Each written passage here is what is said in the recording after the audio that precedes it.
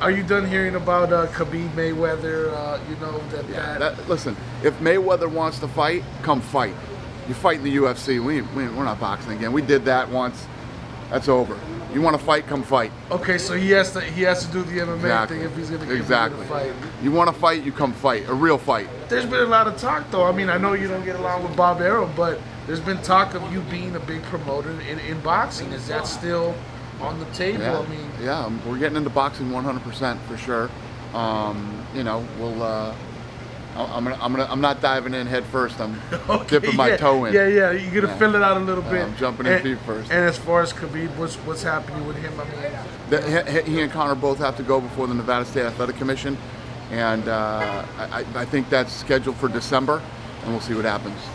Wow. Do you know who he might fight next? I mean, Khabib? Is there anybody? I mean, Tony Ferguson is the right fight. Tony Ferguson didn't lose the belt in a fight. So it's the right fight. The last one was a bloody fight. I mean, the Ferguson Pettis. Oh yeah, it was a great fight. You know, everybody thought Ferguson was bleeding, but that was because Pettis was leaking. Yeah. You know. No, it's true. It was a great fight. Both guys are. That was a great fight. Yeah, so no, it really was. It's the fight to make. We'll see how this whole thing plays out. It's obviously going to depend on the suspension and what happens, and we'll see. But Ferguson might happen. Go Red Sox.